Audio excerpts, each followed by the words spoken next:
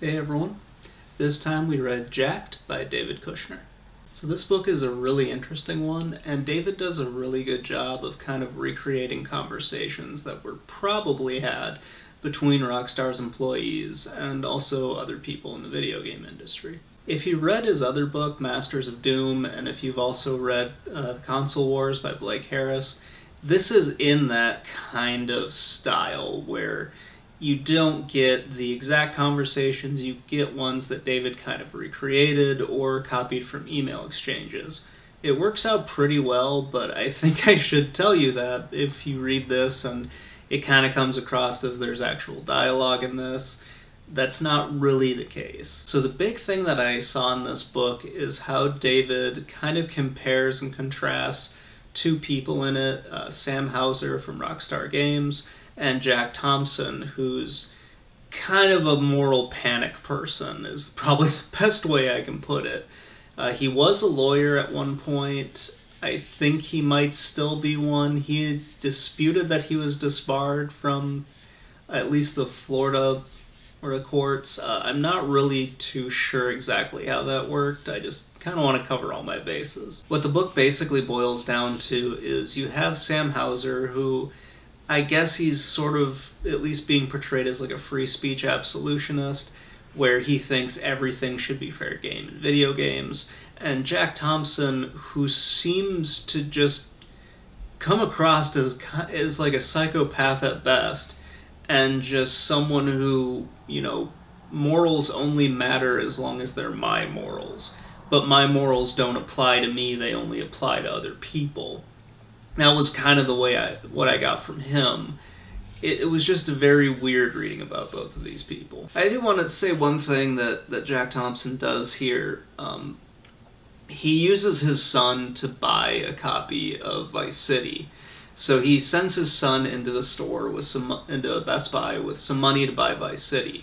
And this is probably the most disgusting thing that I have ever seen, because he's videotaping his son buying a video game from Best Buy to say, look, they'll sell anything to minors, they don't care. That's not Rockstar's fault, that would have been Best Buy's fault. Also, it just really disturbed me that he's using his son, who was I think 10 or 12 at the time, to push his own agenda forward.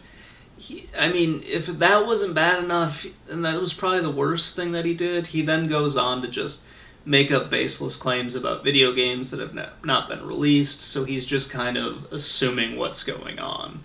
It was like when he called Bully a Columbine simulator, and he just started, you know, trying to push for every single mass shooting or shooting, he immediately pushed that these were all related to video games, the kids played video games, and that's how they learned to kill.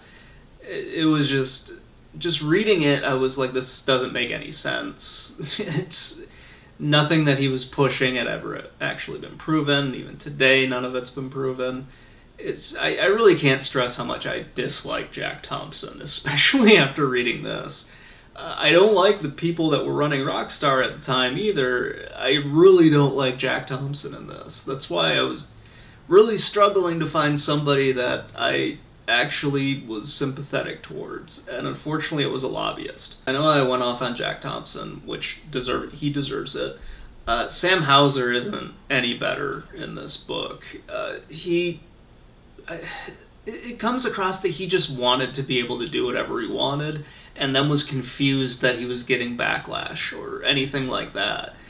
And it didn't help that Rockstar never came out and defended itself. They just let the lobbyists do it. And that's kind of what the lobbyist, Mr. Lowenstein, says at the very end of this. He's like, you guys just released your game, and then you, like, ducked for cover and let me deal with all of the shit. And he didn't think that was fair, which is true. That wasn't fair. Rockstar should have came out and done more to defend their games, or explain why Jack Thompson was wrong, but they just didn't until really the hot coffee incident, and then they just came out and started lying left and right, which was just as confusing and like throwing the modding community under the bus. It's a very weird thing. I keep saying this, but I didn't think anybody was really good in this, except for Mr. Lowenstein, who, again, It's weird that I think a lobbyist is the most sympathetic person in this. Then you also have the modders as well, who are also fairly sympathetic because they were just doing what they always did, and they were doing what the game was allowing them to do. And then Rockstar turns around and throws them under the bus, and they said, oh, they created the hot coffee mod, ignoring the fact that it was in the coding of the game, but not really present in the game. You couldn't unlock it in the normal game. So David does talk about some of the other games that Rockstar made, like The Warriors, Red Dead Revolver, and then Red Dead Redemption, and Bully as well. I like that he talks about those just because it's not just one series that Rockstar made. They're known for a few other games. But GTA is obviously the focus because that was the one that they first kind of came out with. They pushed the most boundaries with that one. And it is the most notable out of their games, to be perfectly honest. And I don't really associate Rockstar with games like The Warriors or State of Emergency. I always associated them with GTA and also a little bit with Bully and with Red Dead Redemption. One thing I did get from this, it kind of felt like the courts were fed up with Jack Thompson by the time Bully came out, especially since the game got a teen rating, and again, Jack Thompson thought it was a Columbine simulator because he just saw them making a game based in a school, so he immediately assumed they were training people to shoot up their schools, without ever actually seeing the game at all. Throughout the book, you also have a lot of people leaving Rockstar because they're kind of disillusioned with what's going on. They don't really like Sam Hausers' management style. They don't really agree with a lot of things that Sam Hauser wanted in the games, and honestly, I can see what they were going for, like having sex in the game, having nudity in it, having a lot of violence. I could buy those in the game if they work with the story, but in some cases it just felt like he wanted them in there to have them in there, just to say, hey look, I did this first, or something along those lines. And I'm not sure if this is true or not, but it always seemed like Sam was just shocked that somebody would be disgruntled while working there and want to leave and move on to something else. People were bringing their problems to Sam and to the other people that were in management, and they just kept on getting ignored. At least that's the way it's presented in this book. I don't know if that's actually true or not.